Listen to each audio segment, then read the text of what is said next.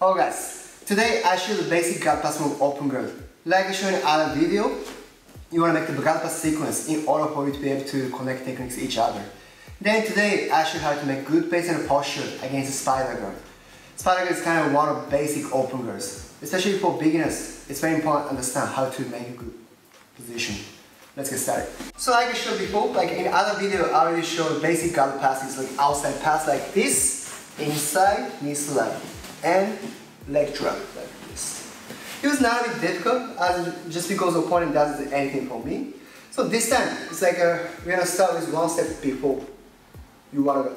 Okay, so here he makes spider, this position. Okay, I can do the basic movement like I showed you as he controls me with the spider like this. So the first thing first, you have to maintain a good base and a posture before you attack. Okay, this time I cannot make a good posture. As he makes spider, he can kick me side to side like this. Even though I try to stay good base, he can break my balance. So that's the first thing. I slightly take a step back like this. See, at the moment I'm above his hips. That's why he can easily carry my weight side to side. Look, I take a step back, then I slightly squat down. As I do so, it's getting harder for him to carry me side to side. Try that. This. Okay? This is how you maintain a base. Next one, you want to make a good posture as well. But as you can see, he makes spider. That means it's pretty difficult for me to maintain a posture. Now I need to remove his spider. Okay? The first, I make grips on the pants like this. See, that's right above the shin. Once I set up, I take step back a little bit more, and then I'm going to take it off one by one. Okay? I start with my right arm. I take a step back, then I slightly move my body to the side. As soon as I move, I shoot his leg off like this. Okay? Now I want to do the same thing on this side. So I need to shift my body weight to the other side, and then I take it off. As you can see, I've already removed spider with good base and posture like this. Then I can neutralize the position.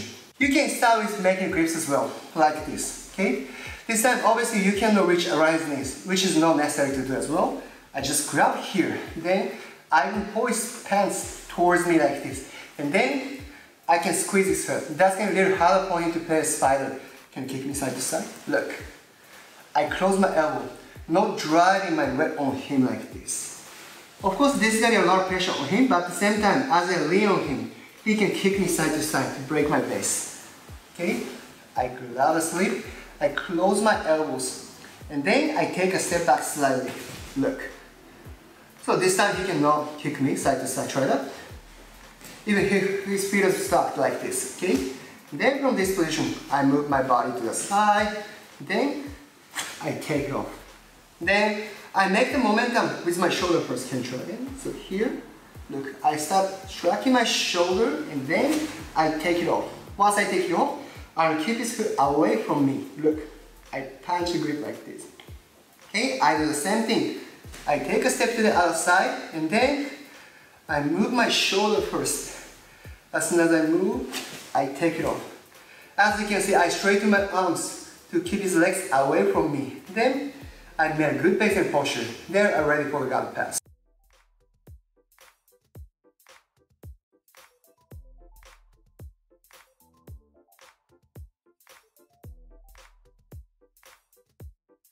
Alright, from now I should Carpe pass step by step. So right after we remove the spider like this. The easiest way is outside pass. Okay, as you can see, I already push his legs away from me. I don't get my control my legs yet. That's why I can take a step to the side like this as well. Okay, and then from now, I come to the side. As soon as I come to the side, I pull his right leg to the side to open his frame. This. Okay, as soon as I'm opening, I'm going to cut into the new belly. Okay? I'm going to take a step with my right leg. Like this. Okay? Look, I still keep on holding his pants like this to control his legs. Okay? Now, I don't mind to get control my sleeves as well. See? You may keep on gripping my sleeves like this, but it's okay. Once I make this position, he cannot regain a position. Okay? Can you get back to the guard? Look, it's impossible to do it. Realistically, he wants to raise the grip to the hip escape. Can you do that? Like this. But obviously, I can move much faster than him. I'm on my feet, he's on his back. Then I can pass the guard. Now, in order for me to do guard outside step pass smoothly, I need to make the axis point. That is my arms. Look, I slightly lean on him, like on his legs like this. And then I take a step to the side. 1, okay? So every time I come to the side, I push his leg to the side. Look, I open his frame, okay? As soon as I open, I do one more step to cut in, like this, okay? It's really common, like if you rush to control your opponent, you may risk grips like this, to control his upper body. As you can see, he can do hip escape, he can spin his leg. Then, he's going to recover position, which is not good for me. That's why until I make him calm down, I keep the grips on his pants, and then I dominate his guard.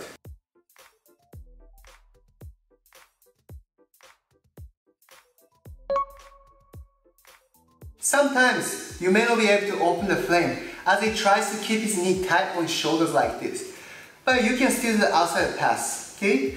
I do 6 steps as like before, this. But this time, as you can see, his knees are really close to his shoulders. There's no space at all. So this time, instead of pulling his leg, I just want to push his legs to the side like this. Like making him sideways, okay? You can find a space even though you open his frame around here, okay? What I like is put my shin in here. As you can see, I don't open his frame yet, but as I make him sideways, I put my shin on his rib cage. Then I pass his guard. Then probably from this position, he wants to regain a position by doing hip escape, but I don't allow him to do any his grips like this, okay? As long as I lift up his legs, he cannot do hip escape, even though he wants to do. He keeps his knees so tight, okay? In this case, I do the same thing as like before here. You cannot find a space, right? Now you just want to lean on him. Look how I keep my arms straightened. Look. Then I come to knee on belly like this, okay? Just in case he may escape to the turtle in this situation, right? Now you can approach to the back. Back take. I already showed in other video.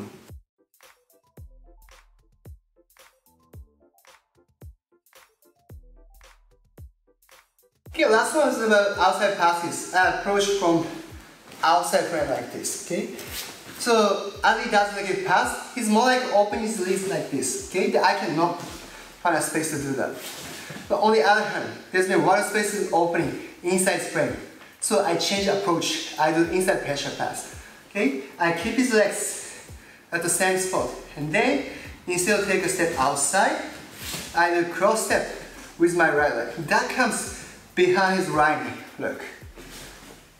1. And then I do one more step to make an inside base like this. Okay? As you can see, I change the base from my feet to this type of like kneeling base. This is a kind of inside pressure pass, so I have to secure space inside spring. So I change the grip. I'm gonna release my right hand, and then I hug his hips, or I cup his hip bone like this. I prefer to hug his hips with my armpit like this. Okay? Then once I set up, I'm gonna hug his neck, or I just grab his elbow joint like this. Okay? After I go like this, I do switch. I slide my right knee up. Look. I'm sliding up from his guard. Okay? After I go like this, I do hip escape to stabilize his hips. And then I stabilize the position. Especially this time, his knees are wide open. Then it's a bit difficult for me to do outside step passes. I shift to inside. Then I have to do cross step. I'm not going to put my knee in the middle like this. Okay? I have to go all the way to the other side. Here. Then I come to the position. Then this position, what he wants to do is use his left shin to block me like this. Once it happens, you can no longer do outside step pass. So in order for you to avoid is keep his leg away with the grip like this. But you cannot keep this position for a long time. So that's why you switch your right arm. Okay, from now, get your hand in like this. Or this. Sometimes you may not have time to hug his torso with your armpit. So in that case, you can use your palm to control his hips like this. Then you want to use your right arm in multiple ways, right? You cup his hips like this, plus you even use your elbow to block his thigh. As you make this type of frame, he cannot slide his chin in, even though he wants to do. You can secure space inside his frame. Hold his elbow, and then you're gonna slide out. Then I want you to be careful of the direction. Even though you want to slide out, you're not gonna go forward. Okay, actually once, this is the reason it's no good to do. If I slide out forward, there's gonna be a gap between me and him. Look. I may be able to slide out, but he's be able to slide as well like this. I was too high to pin him. That's why I need to move to the side. As if I change my knee direction this way. And then I slide out to the side, not forward. Take this position, I slide out like this. As soon as I slide out, this is gonna be the battle. I wanna pin him, and he wants to escape. Seems like easy to control him. Approaches upper body like this. This is really common. When the time I do, he can do hip escape. Then, you lose the position. Especially right after you slide out, what you have to do is control his hips to kill his hip escape. Always momentum comes from hips when he does hip escape. So, as soon as I slide out, so as if I connect my hips on his hips. So here, I do the hip escape. Look, I will move back myself. And then I can kill the hip escape. Even though he wants to hip escape, I'm going to do the same thing. Look how I connect my hips on his hips. He cannot find a space at all. Then, after I make him calm down, I start approaching his upper body like this.